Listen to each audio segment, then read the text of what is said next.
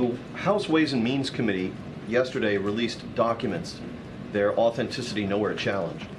That included a July 2017 WhatsApp message sent by Hunter Biden to Henry Zhao, a Chinese Communist Party official, which stated in its entirety, and I quote, "I am sitting here with my father, and we would like to understand why the commitment made has not been fulfilled.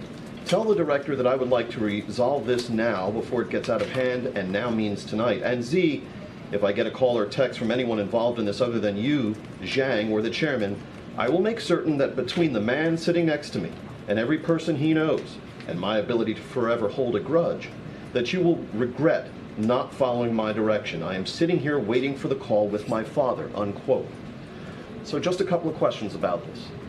First, does this not undermine the president's claim during the 2020 campaign and the reaffirmations of that claim by his two press secretaries since then, that he never once discussed his son's overseas business dealings with him? No, and I'm not going to comment further on this. We're good. I'm not. James, let me save you some. Let me save